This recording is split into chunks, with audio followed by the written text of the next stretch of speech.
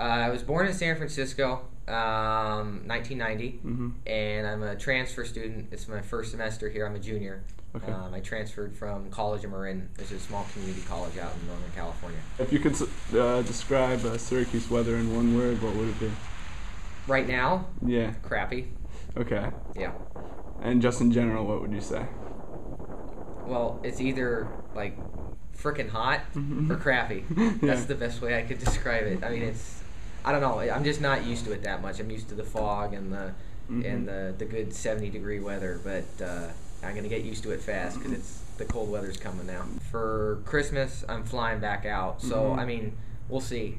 From what I've heard back here, the snow starts to really come down in like January, February, but it gets really cold basically starting now.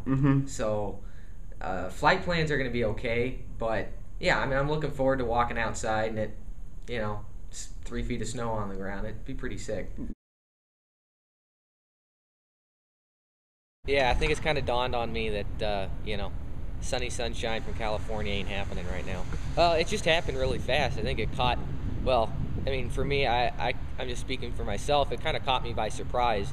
You did have the rain coming down pretty good, and then it was a little bit of hail and a little bit of this stuff, but you look around and it's like, this just happened, 2-3 days ago, and it's continuing, and it's like that for the whole week. If this is the start of it, yeah, I'm anticipating a pretty darn good snowpack here. That's what it seems like. I mean, if this is the start, I'm no expert, but we may be getting some more.